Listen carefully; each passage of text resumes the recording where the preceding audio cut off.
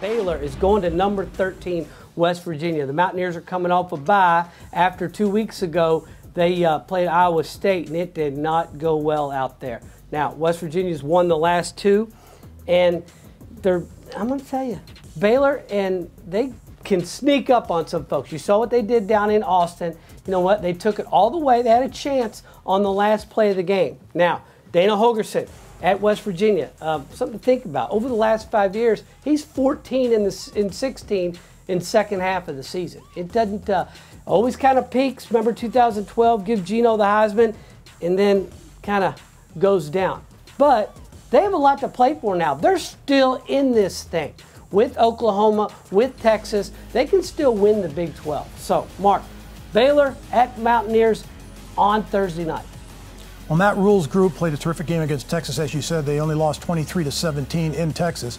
And I think that was the key that they played in Austin. And he's got to take that and put it on their back and carry that all the way to Morgantown, Virginia. West Virginia is a different team at home, Coach. Will Greer has completed 71% of his passes on the season, has a terrific group of wide receivers and depth at wide receivers. They have 10 players on their roster that averages more than 10 yards per reception. So they're going to throw the ball around. The question about West Virginia is when you get further in the season, when the weather changes, they can't run the ball effectively. And the key of this game, they're going to have to run the football. But I look at their defense. They're still doing a terrific job with Tony Gibson as a coordinator. They're only giving up 20 points per game. That's what's going to hold this score down for Baylor. But I got West Virginia winning 47-31 over Baylor. Well, West Virginia doesn't play particularly well in the second half of the season, but it's not because of anything except the schedule. That's when they play Oklahoma. That's when they play Texas. That's when they play Oklahoma State. And the schedule's sort of backloaded for West Virginia. West Virginia played horrendous, and Greer, the quarterback from West Virginia, had a terrible day.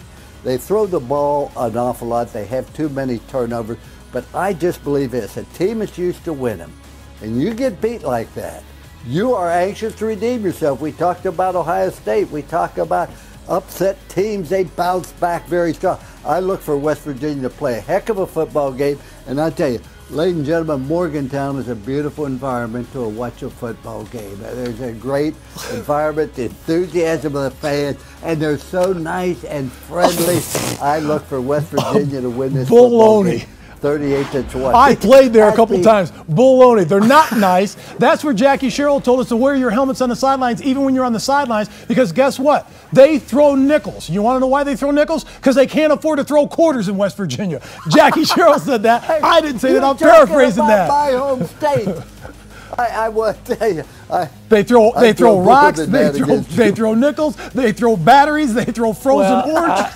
Well, Coach and Mark, I will tell you this, two things. One, I've been there as a fan wearing the opposing team colors, a lot like Lane Stadium, but you know what? My family and friends in the West Virginia National Guard, there is not a more loyal fan base than the Mountaineers. We're with the West Virginia Army National Guard, and I would just like to thank Coach Holtz and Mark May for the pick for us to beat the Baylor Bears this Thursday.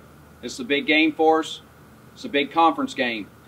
So I want to say thank you again, Coach and Mark. Let's go, Mountaineers!